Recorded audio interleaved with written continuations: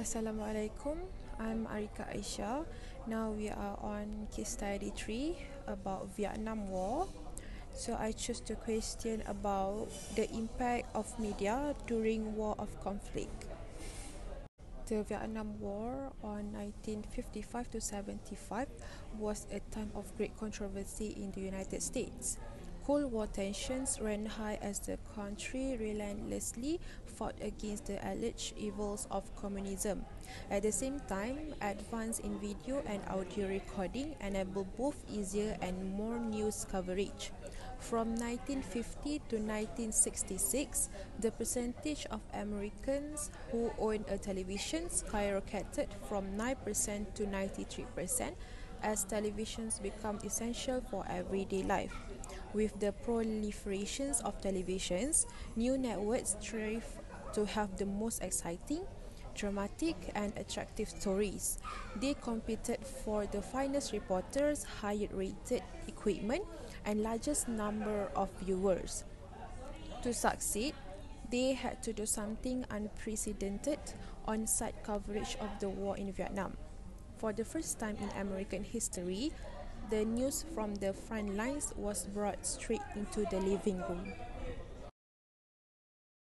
Right next, why was Vietnam called the first television war? During World War II, morale was high. Camera crews stayed in non-combat areas to show the happier, more upbeat side of war. The story were broadcast as motion pictures show in theaters, and the newscaster shared only good news and reported bad news with a cherry disposition. Government censorship over the media influenced this outlook, and if the press want access to stories about the war, they had to receive credentials from the military. This ensured that the news did not report anything that the military did not want disclosed to the public. And big story like the A-bomb stayed out of the news until after the war ended. The main focus of the media was high morale and support for the war effort. In contrast, the television news networks had a bleaker view of the war in Vietnam. After the Tet Offensive in 1968, which the public saw as a defeat, reports turned unfavorable toward the war effort. The censorship that was in effect during World War II was much more lax by the 1960s. Camera crews were on site almost constantly in combat zones. Journalists wrote day-to-day coverage and record their story in the field. This gave Americans a more realistic glimpse into the lives of their soldier, and they did not like what they saw. So next is a YouTube clips about the US 1st Air Cavalry clash with North Vietnamese regulars on the central coastal plain of South Vietnam.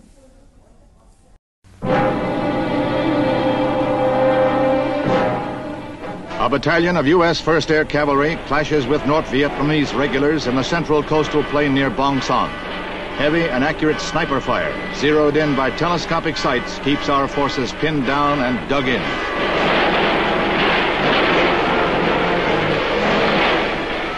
Supporting fire from airmobile gunships helps to drive off the Kong, estimated to number about 150. After the fighting, copters put down to evacuate the wounded. 2 Americans were listed as dead. One was a machine gunner, and the second his company commander, who took over the machine gun from his fallen comrade and was killed himself. 13 GIs were wounded, 4 enemy soldiers were counted among the casualties. On April 1, 1968, the day after President Lyndon B. Johnson announced that he would not run for re-election, he stated that, "As I sat in my office last evening waiting to speak, I thought of the many times each week when television brings the war into the American home. No one can say exactly what effect those vivid scenes have on American opinion. Historians must only guess at the effect that television would have had during earlier conflicts on the future of this nation.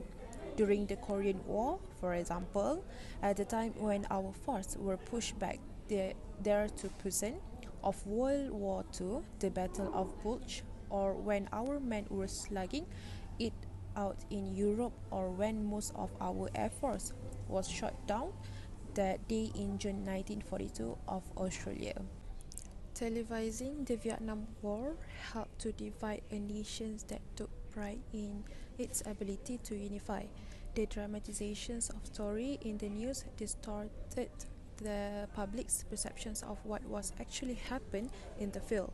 Since it was visible in their homes, Americans were able to connect and empathize with the soldiers more than ever before. This caused an outcry of public opinions against the war.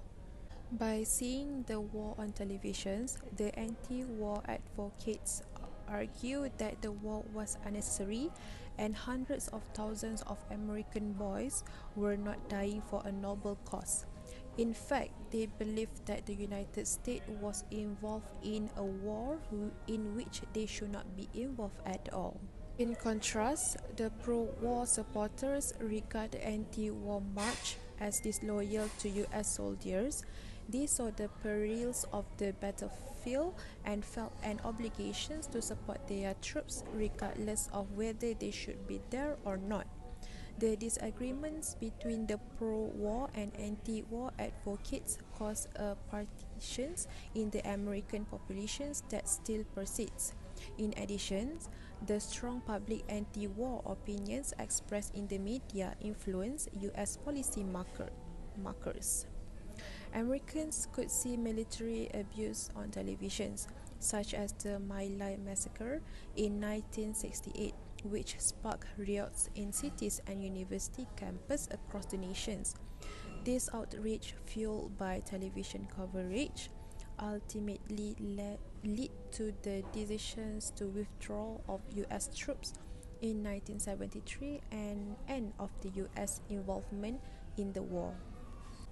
The My Lai massacres on March 16 on 1968 was an extraordinary murder incident that took place during the Vietnam War and involved a platoon of US Army soldiers led by Lieutenant William Skelly.